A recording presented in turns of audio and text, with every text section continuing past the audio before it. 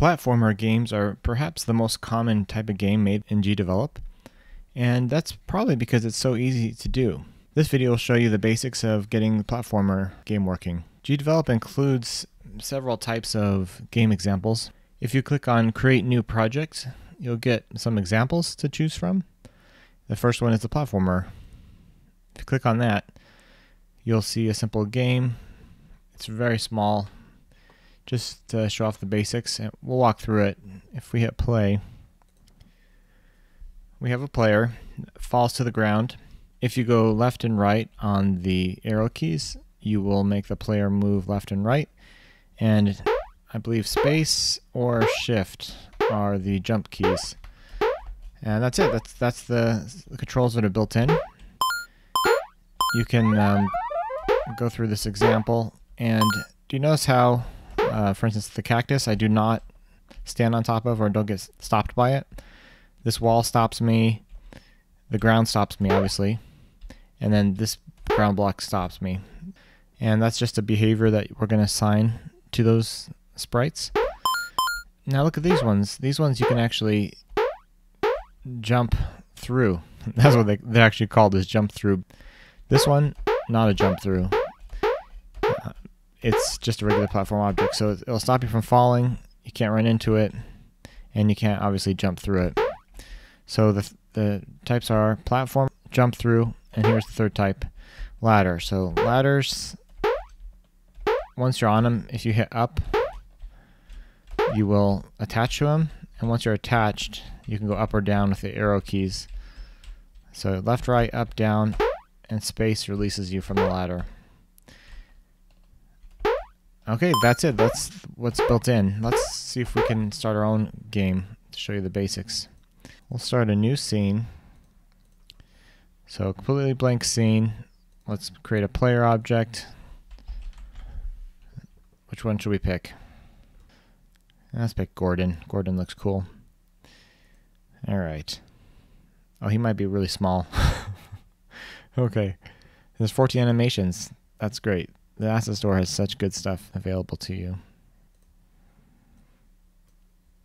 Okay, he's small, but should be fine. Alright, so Gordon's in our scene. We haven't added any behaviors. If you hit play, he'll do his animation. In fact, his animation is always this top one, the aerial swing. Let's make his idle the default. So we'll pull the idle up here. And loop is already selected, so it should look like this. Okay. So we hit play. Okay, there he is. He's going to do his idle thing.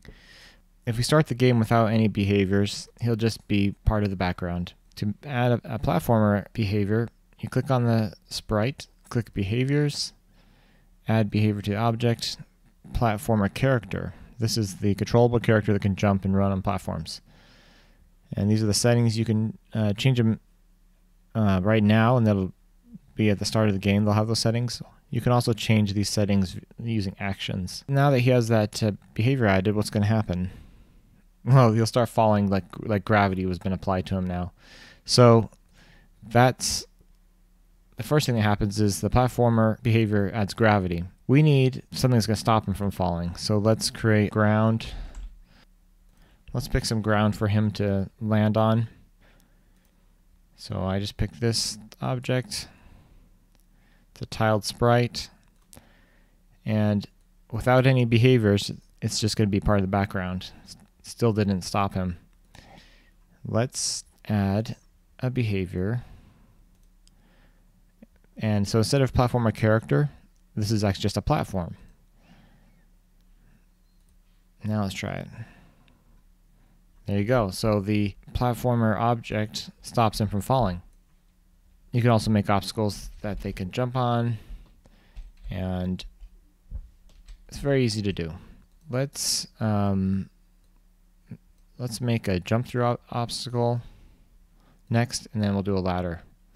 So let's do jump through. Oh, we could pick almost anything. I'll pick this brown panel. So this will be our, oh, it's so big. We have to shrink it. This will be our jump through. We'll just connect it I'm going to turn on the grid. The grid helps line things up. Okay.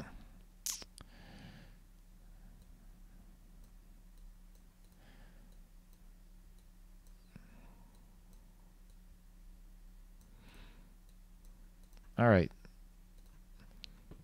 We didn't give it any behaviors yet. Let's give it the platform, and the type will be jump through. So lands on top,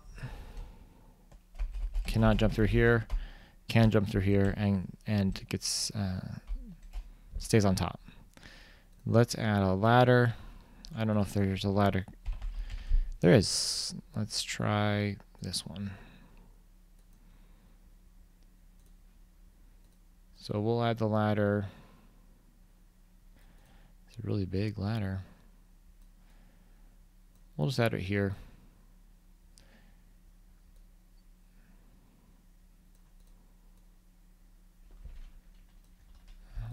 I'll try adding two, see if they work well together. Let's do a behavior. We're going to add the platform object. This will be the ladder type.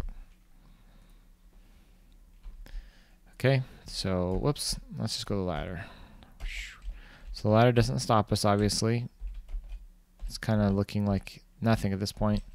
But if you hit the up arrow, that's what makes the player grab onto it. If you're wondering why we're on the backside of this ladder, it's a great question.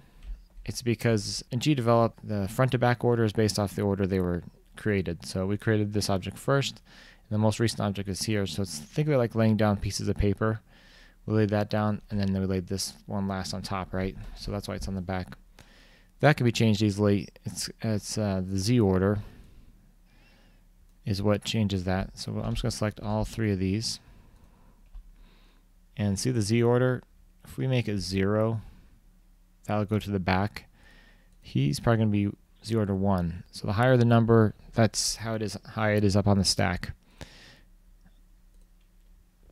So now he's 1, and that's 0. So now he's on the back side.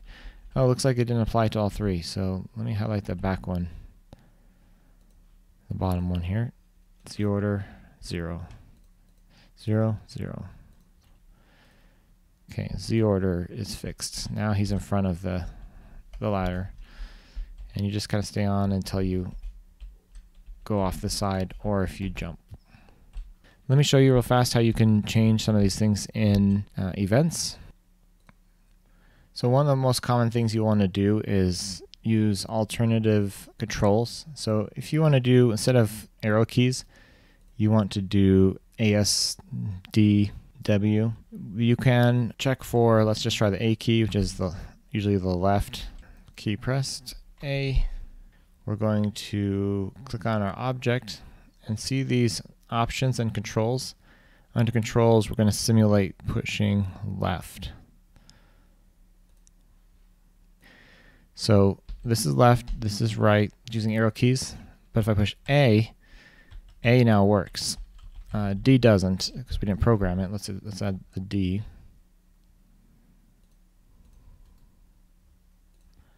So we'll choose the D key, and we'll simulate pressing right. So you can see how you can replace the original keys still work, but now A and D work. This is A and D. This is left and right. So you can replace all those keys. If you want to stop the original keys, like the arrow keys, from working, you go to Behaviors and Default Controls. If you turn off Default Controls and we play, the arrow keys do nothing now. The space key does nothing. Only the new keys that we've mapped will work, like the A and the D. So that's how you can change your controls. You can even use it for gamepad or other inputs. Let's say you want to give your player an upgrade, like, oh, let's see, do we have any mushrooms? We'll make him eat a mushroom and get twice as big. All right, mushroom. We're going to do a scene if he is in collision with a mushroom, let's make him twice as big. I'm actually going to use a tween for that. So we'll give him a tween behavior.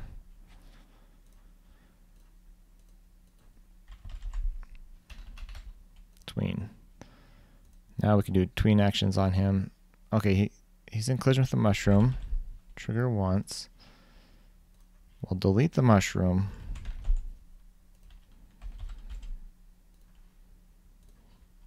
We will make him twice as big. So we're going to do a tween, object scale tween. So we're going to go to twice as big, grow.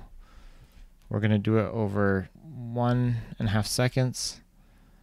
And let's do linear.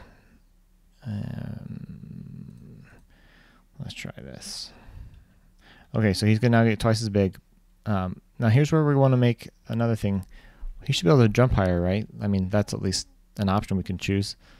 So if we go to these options here, we can do a jump speed, and we're going to make it twice as big. So not only is he twice as big in physical size, he now can jump twice as high.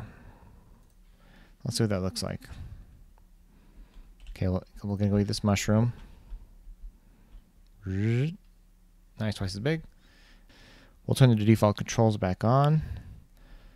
Okay, so this is how high he jumps normally. We'll show you what it looks like down here. See, I can barely make it up.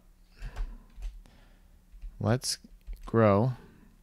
So we grew in size and we increased our jump speed. Look at that, jumping off the map. So this is how you can like dynamically adjust the platform using these actions. Something else that you may want to do is to change your animations. You may want to use conditions. So if you click on your player and you see these options, is falling, is moving, is on floor.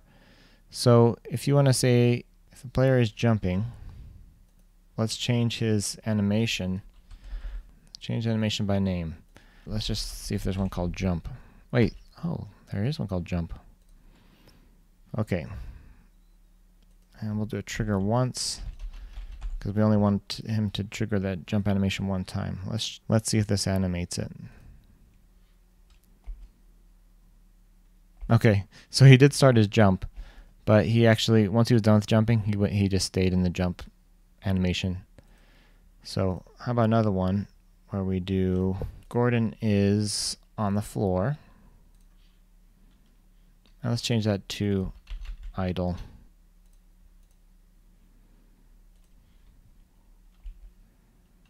Okay, so this is idle. He's just breathing, jump, and back to idle. Looks like there is a falling animation. Let's see what that one looks like. So let's do Gordon is falling. Change his animation to falling. Okay, jumping, falling, and idle. Jumping, falling, idle. We'll grow, jumping, falling, idle. Okay, there's a falling example. Okay, I think you can start building your own platformer game now. It's really easy, and I look forward to seeing what you do. I do want to put a plug in for the game incubator that we've created on Victress Games. If you have a new game that you're starting and you want to have people give you feedback on it and bounce ideas off of someone else, come into our Victress Games Discord. I'll put a link on the bottom of this video. You get a dedicated channel just for your game. So you can use that to get a community started around your game. And we'd love to see you there and chat about your game. Thanks, everybody. See you guys. Thanks for watching.